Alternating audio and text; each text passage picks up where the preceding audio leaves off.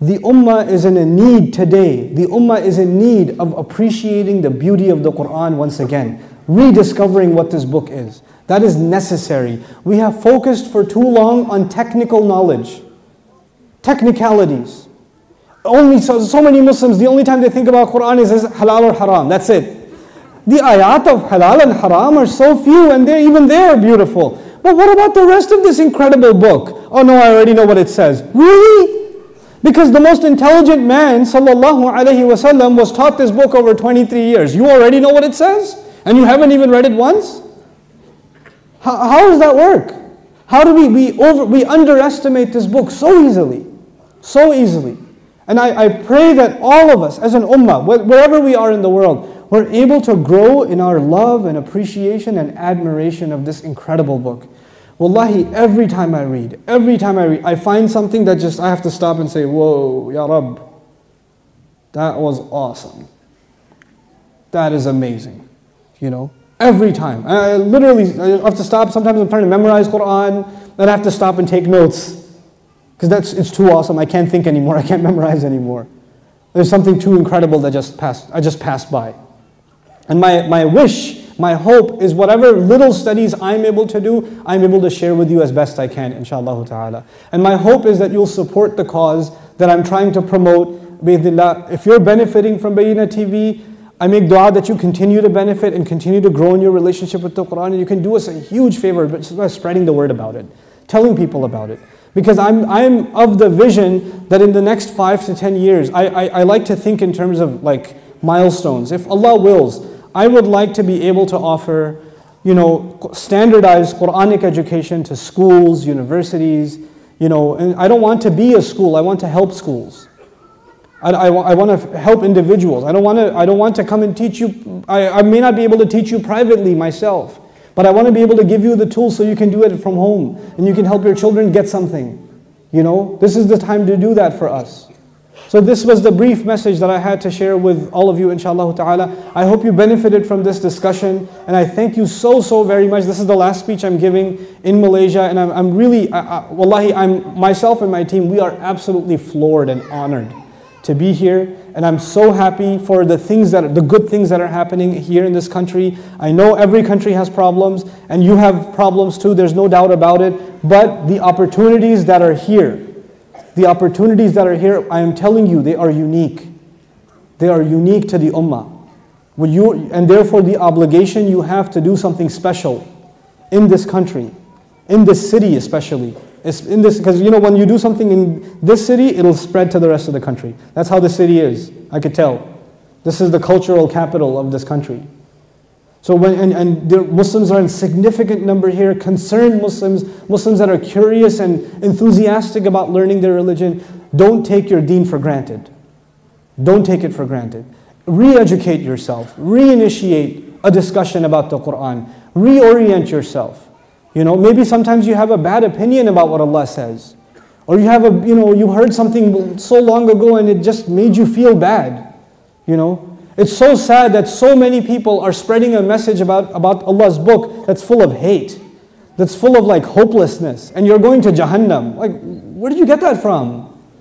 We can't do that. We have to spread a message of hope. The Quran is full of hope. And I'm not making that up. You study Quran seriously, you will be filled with hope. You will not be filled with depression. You'll be filled with hope. You'll be optimistic.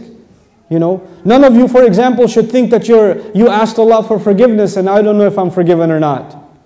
I made istighfar, but I'm not sure. Quran gives us guaranteed answers. How do you know for sure you're forgiven? If you asked Allah sincerely, there's no doubt that you're forgiven. It's done. It's a matter of fact. It's, how there are laws of gravity and there are laws of physics, there are laws of, chemistry, there are laws, just like there are laws of istighfar. There are laws of tawbah. There are laws of success in this world. There's laws of success in the next world. They don't change. There are set principles. And the set principle is, if you have sincerely turned to Allah, it's done. You're forgiven. This is guaranteed. There's no doubt about it. You should not have to say, I wonder if that was good enough. I wonder if you were sincere, it was. Worry about what you're going to do in the future now. Don't get stuck in the past. Many of you have wasted time. You haven't spent enough time. Maybe you got busy with other worldly things. You didn't give this book the time it deserved. So what? That was yesterday. Allah gave you enough to be able to breathe today and do something about tomorrow. So change now. Make the intention now. Don't be like, oh, I've failed so many years, nothing's going to change. No, then you're saying you know the future. And we know only Allah knows the future. The only thing you know is the past. That's the only thing you know. Allah will change you like you would never have imagined. Never have imagined. I know that about myself, so I know that about you. Allah Azza wa Jal can change people when they make the intention. That's all it is a matter of you deciding that. You guys are the hope of so many people that are losing touch with their deen in this country. There are people that are just Muslim by name now. There are people that don't pray anymore, and even if they pray, it's artificial. They're only holding on to deen because, if they leave it or if they don't act on it, then people will look badly towards them. This is not sincere deen anymore. We have to bring the sincerity back. We have to give people a reason to love Islam, even Muslims. We have to give them a reason to do that. And when you people sitting in this hall, when you people become inspired by Quran, you will be able to inspire others. You'll be able to share that wealth with others and say, hey, look at this. Listen to this. I want to tell you about this. Look at how awesome that is. Look at how beautiful Ayatul Kursi is. Isn't that cool? Whoa, I never knew that. That's pretty awesome. How do you do that? Like, how did Allah do that? Well, he's kind of Allah. So he could do that. Because I can't do that. Yeah, I know. And that's just one ayah. And he said, bring a whole surah like this. Forget it. So as we're leaving this country, inshallah ta'ala, myself, my team, we're going to be making lots and lots of dua for you. And I'm absolutely certain if Allah gives the permission, my intention is to try and come back, bi'idhnillah ta'ala. And I want to be able to have a sustained relationship and be able to serve this community as in whatever capacity I possibly can, given my obligations back home also. Some of you know that I have two kind of missions. I have a mission of Quran education and a mission of helping Arabic studies. And that's the bigger one actually, that's the harder one. The short term is Quran studies. Long term, if we can educate the Ummah in Arabic the right way, man, you won't have to listen to me. You won't have to listen to me explaining the Arabic of the ayah. You'll already know it because you're a high school graduate. That's the state I want the Ummah to reach. And by the time our kids are teenagers, they know their stuff. They know it, they own it, And they have so much confidence in Islam that when somebody makes a criticism of Islam, they don't just get angry for emotional reasons. They laugh because they can see how stupid their criticisms are. That's the kind of confidence I want to see in Muslim youth. I want to see Muslim girls in this country. So many women, mashallah, here wear the hijab with pride. It really makes my heart melt. I'm a father of 4 daughters.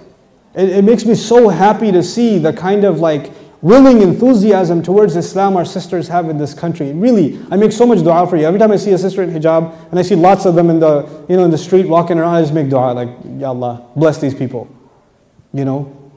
Because this is something powerful. It's not something small. You take it for granted. The world is moving away from religion. You know that? It's moving away from religion.